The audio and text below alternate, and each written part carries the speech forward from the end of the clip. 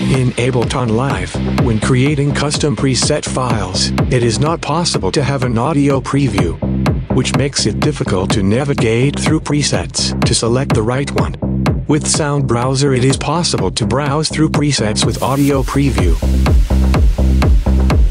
and insert them into the project with a single click, or by drag and drop. Includes a second device that speeds up the creation of audio files used for preview. Simply insert it after the instrument. Create a MIDI clip with one or more notes, and select in the Sound Browser window the folder where the preview file will be saved. With the MIDI clip selected, pressing the Create button generates an audio file and places it in the corresponding folder.